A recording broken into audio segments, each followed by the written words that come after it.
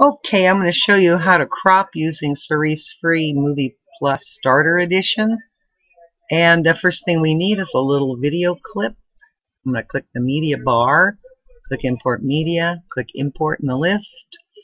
I'm going to go to a little clip I made specifically for practice called Short Fish. It appears here in the Imported Media pane.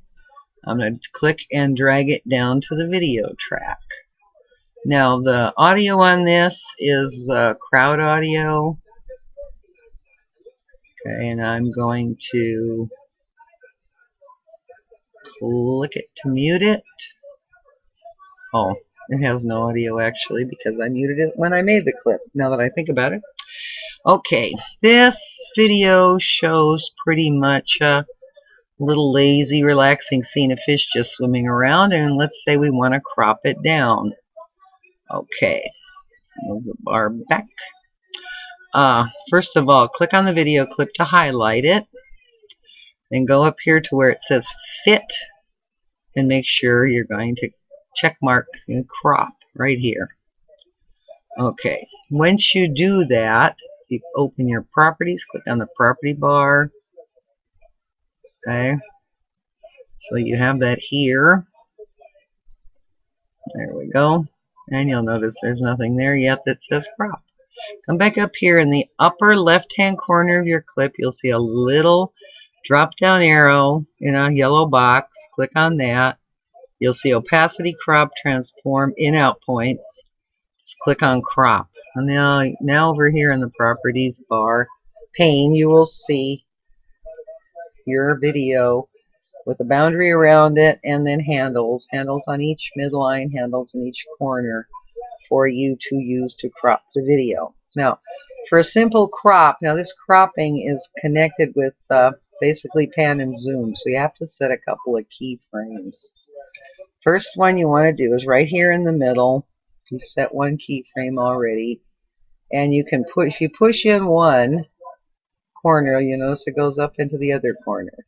If you want to use the middle of the video as your anchor point, in other words, bring in all the lines around the same point in the middle, hold down the Alt key on your keyboard, grab and click and drag on any corner, and click and drag in and out, and you can see it's coming in and out around the middle.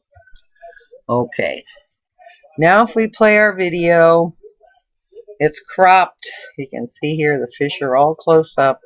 It'll stay that way through the whole time. It will not ever go back to full size.